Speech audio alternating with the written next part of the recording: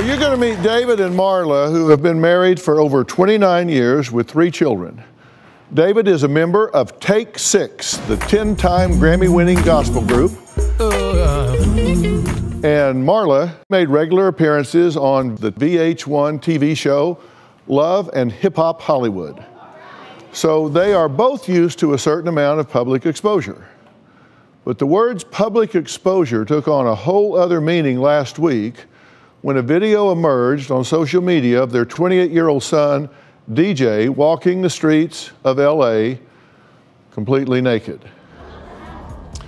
Now, both David and Marla say they are very concerned for his mental health. They claim that he is delusional and say that their son, among other things, believes that he is engaged to Rihanna, works alongside the likes of Jay-Z, Drake, and Beyonce, has amassed a fortune that will soon come to him in the amount of $700 billion, and is the most powerful person in the world, with Presidents Trump and Obama working for him. I don't have a problem just getting butt naked and walking down the street for real. You know what I'm saying? That booty is soft. Ooh.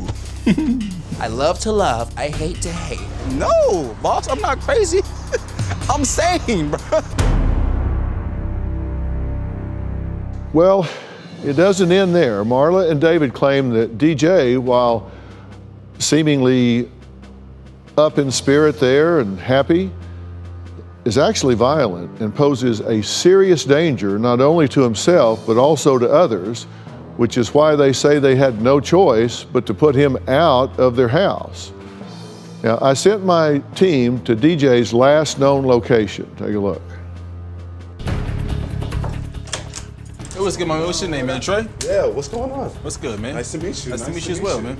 So this is it? This is it, man. Nice. Small little hotel room, man, but I make it work, though. I've been here for 3-4 nights now. I slept on the street for 3 days, then on that 3rd day, I'd get naked again in public. And I was walking around like this little shopping center, and the police come and they really put me in a cop car and take me to the station. I spent the night in jail. If my parents are incapable of acknowledging me as the, hardworking, well-rounded, very grounded, articulate, talented young man that I am, then I cannot be around my family anymore, even if that means I have to sleep on the street until somebody can finally acknowledge me for the great person that I am. It's not the wackest, just don't jack it.